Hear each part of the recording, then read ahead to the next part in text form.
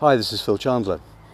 I'm in one of my apiaries, but today's video is not going to be about beekeeping. It's going to be about a substance that is well known to beekeepers that may have uses in the current, how should we call it, pandemic, I guess, of the coronavirus.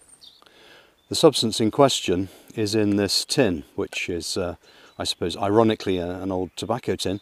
Here it is. It may look like, well, it might look like something you really don't want to consume at all. This is Propolis. This is a substance made by bees from tree resins, and there is also a certain amount of wax in it. And some people say they gather it, some people say they make it.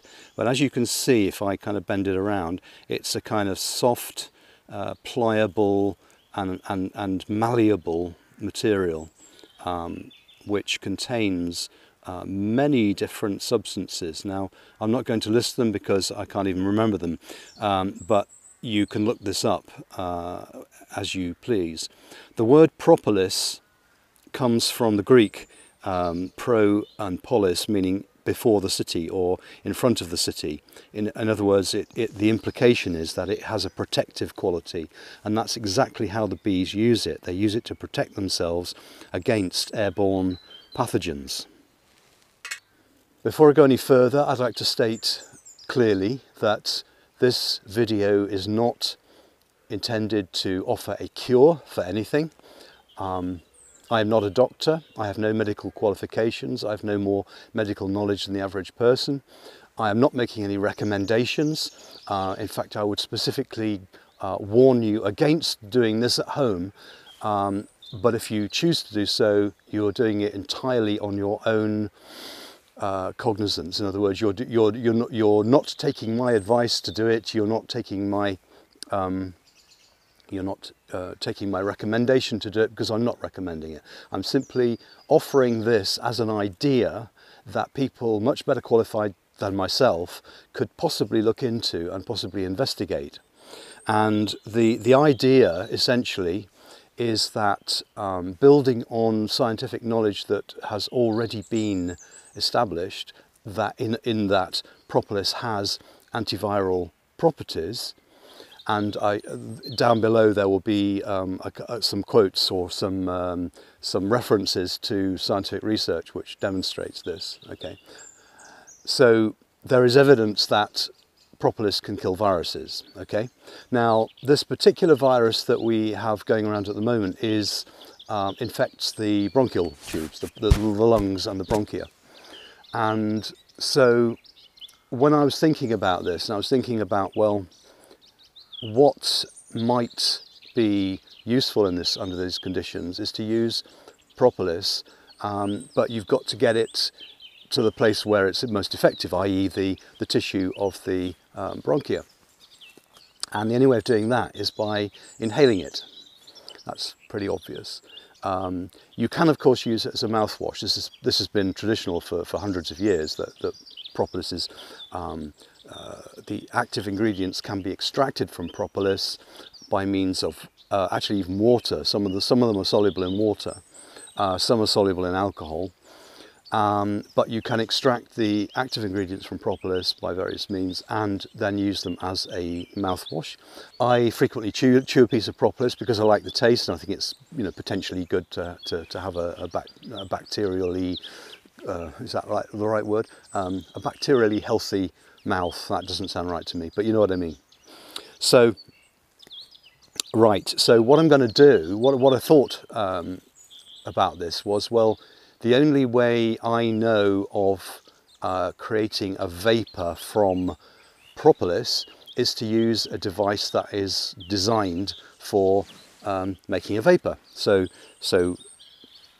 we call them vapors, I think, don't we?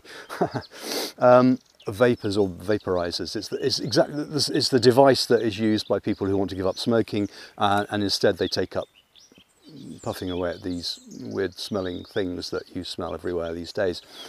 Now, again, I'm not suggesting in any way that vaping as such is a good idea. I think probably inhaling any foreign substance into the lungs is probably, well, certainly has a potential downside to it, and whether it's something that is something that comes from the leaf of the nicotiana plant, which is perfectly natural plant, or something that comes from the products of a beehive. I'm not so naive as to think that there is no possible danger involved in this at all. There are potentially toxins in all manner of plant materials, actually, including well, things like rhubarb leaves, obviously containing large quantities of oxalic acid. In fact, spinach, I'm told that if you eat 2 kilograms of spinach, it can kill you from oxalic acid poisoning. Anyway, that's beside the point. So, well, I suppose what I'm saying is that just because it's natural doesn't mean it's good for you, okay? That's the point I was making there. However, Propolis has a long tradition, particularly in Eastern Europe and Russia, and the northern European countries, Norway, Sweden, Finland, so on. It has a reputation for being a useful treatment for some conditions, particularly mouth-related conditions, and particularly probably bacterial conditions. Viruses, of course, nobody even knew what a virus was until relatively recently. I can't remember the dates, so don't ask. The point here is that we now know through scientific research that they do potentially have antiviral activity. So that's what I'm hoping to exploit. Now, I don't have a team of research scientists, what a surprise, working for me. I don't have like assistants that I can experiment on. Haha, what a shame. But I do have myself that I can experiment on. And in the fine tradition of scientists who did the first experiments on themselves, I thought that, well, I should at least give it a try. Now, I'm not, as far as I can tell, suffering any coronavirus symptoms at the moment. I don't suppose that I'm going to stay clear of it forever. Right now, you can probably hear in my throat, I've got a slightly sore throat, and my voice is just slightly hoarser than usual. So who knows? Maybe I have got some symptoms of it. I really don't know.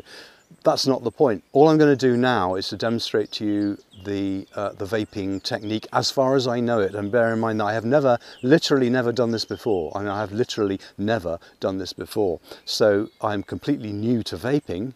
It's not something I tend to take up as a hobby or do in any way frequently, and unless, of course, it turns out to be incredibly beneficial, in which case, who knows, I might.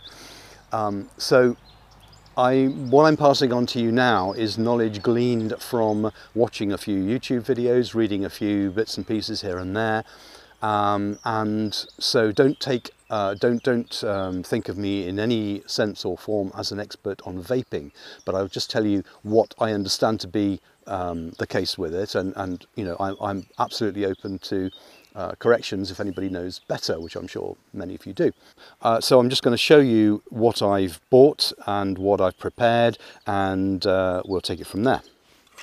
Okay, so you've seen my curly snake of Propolis, which I gathered yesterday from a healthy hive, and what I've done to it in the way of preparation is to heat it by putting it into an old spoon, into the bowl of an old spoon, and then putting that over hot water, boiling water in fact, to warm it up and make it malleable. And I've just literally mushed it around in my hands and then rolled it into a snake. So it's now a long piece of like dough-like brown resinous material. And by the way, if anybody's suspicious, I assure you that that is what it is, okay? Any confusion with any other brown resinous material is entirely coincidental. Right, in terms of the actual vapor machine, I've chosen this one. And I would point out right now that, again, I know nothing about vaping. I chose this one purely because, well, for two reasons. I think it's two. Number one, it's designed for vaping wax products rather than liquids, and obviously Propolis being waxy, that seemed to be like a good idea. This particular make and model, I I knew nothing about until a couple of days ago when I ordered one as a result of watching a couple of YouTube videos. It seemed to have good reviews. People were saying good things about it. It worked very well, and it has, importantly, it has a large capacity, and it is specifically designed for waxes. So inside the box here, oh, and by the way, I did pay for this. This is not a sponsored video. This is not a product promotion. I'm not suggesting that this particular vapor is any better than any other vapor. Okay, so let's get that straight from the start. So here's the thing. It also comes with a little, here we go, where is it? A little special tool used for kind of cutting up the wax and putting it in the device. There's very cursory instructions which actually fail to tell you how to switch it on, which is kind of annoying, but I did work that out from the videos. Inside there's also a lanyard which you can clip on here. I'm not going to do it now because it's bound to get in the way. It's got a charging lead and a spare. This is the kind of heart of it, really. It's this is a spare coil, or there's 4 coils in here. It's a ceramic cup at the bottom, as I understand it, with 4 coils, and I believe they're embedded in quartz. I'm not quite sure how they pulled that one off, but I'll put it a bit closer to the camera. I don't know whether it's in focus or not, but just trust me, there's 4 coils in there. And as you can see, this is pure and clean and fresh and never been used. Okay, well that's the spare, so why would it be? The cap of this is where you suck on this end here. That pops off. It's magnetic. Inside here there is a screw-on cap, which I'm now going to remove. Inside the screw-on cap you can see there's another set of 4 coils. This is the bit that's replaceable. I guess these things burn out eventually. I don't know how long they last. What else can I tell you about it? All right, well, there's a battery obviously in here. It's probably, I don't know, it's probably an 18650. Those of you who know about these things will know that that's a fairly standard battery these days in devices like this. It's got a charging port. It's got an air control right here. This thing rotates, and you can it regulates the amount of air that you draw in along with the vapor. At the bottom there's a little cup, little case thing to put your wax in. We don't need to worry about that. Okay, so this whole thing dismantles for cleaning and so forth. The idea is, now what you do with these things apparently is you press the button 5 times. I have charged this already, but 1, 2, 3, 4, 5, and something's supposed to happen. A light is supposed to come on there. I'm not sure that it has. I'm just going to test. No, I don't think I quite got that. 1, 2, 3, 4, 5. Let's do one more for luck. Is that working? No, still not seeing. Oh yes, I am. Yes. Okay. I don't know whether you can see that on this camera, but those little coils are lighting up red and glowing. I think you probably can see that. They're glowing. So that provides the heat, which melts the waxy substance and vaporizes it, and then you can inhale it, obviously. So let me just tilt the camera slightly. I don't know whether it's going to stand up on this old log or not. Possibly not. No, it's okay. Right. So let's just clear the decks a bit. I've got my trusty Leatherman here. Again, I'm not promoting this product, except I do like it a lot. It's a very useful tool, but I'm not specifically promoting it today. It just happens to be in my pocket, and I use it for cutting things up. So here's the tool that they supply. Now,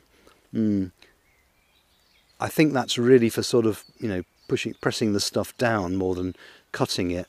I probably don't. I can probably do this with my fingers. Let me just try. I can probably break off. I'm just going to start with a small amount of this. Okay, that's maybe, I don't know, that's maybe too small. I'm just going to drop that in. I'm going to put a little bit more in.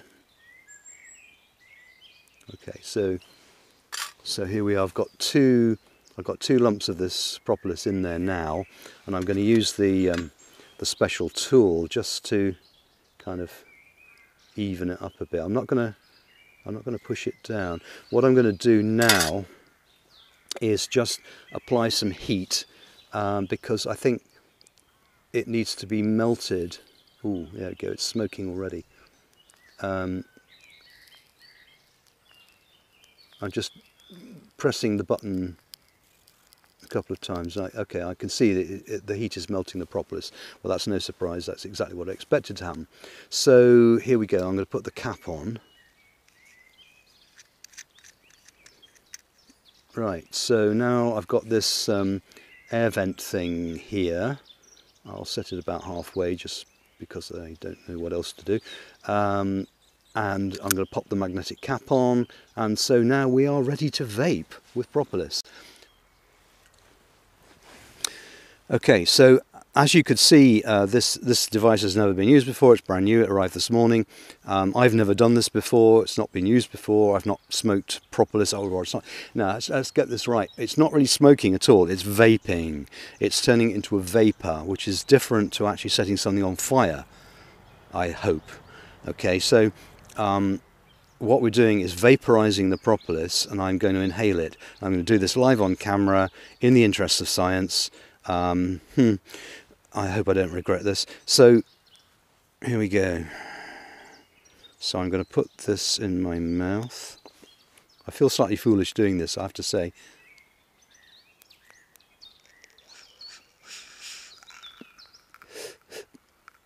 Taking a tentative gasp at it there. It's quite intense.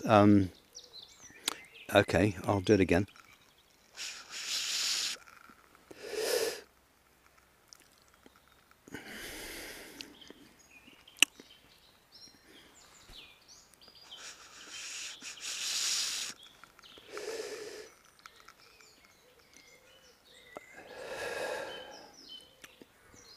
Okay, I wouldn't. This isn't. This isn't something I would want to do habitually. Okay, this is not something I would want to do just for the fun of it, because to be honest, it's not really my idea of fun. It's not. I wouldn't say it's unpleasant in the sense that the flavour is okay.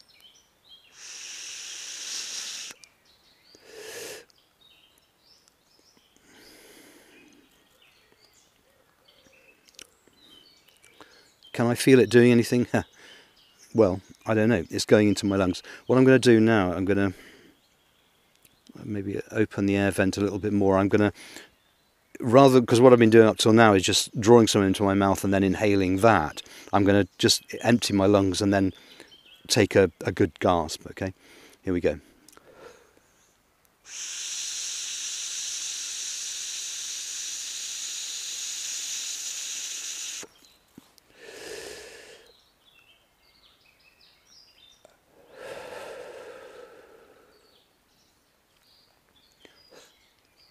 Well, what can I say? If there was anything living in my lungs before, I guess it's dead now.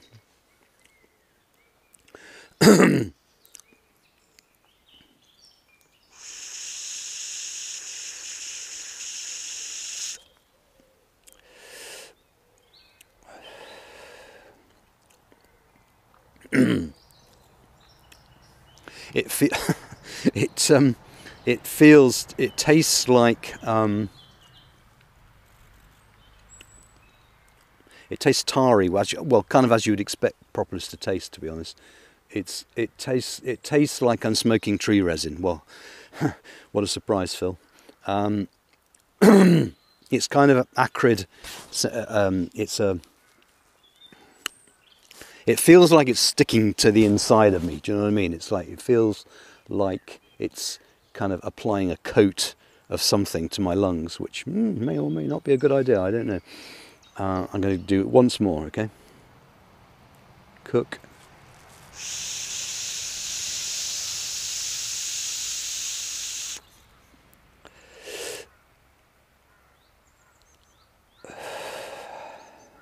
Wow.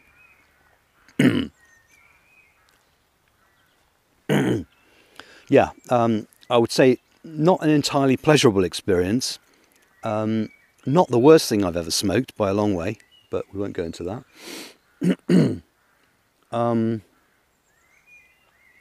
Well, there you go. As I said before, don't do this at home, but if you do, on your own head be it.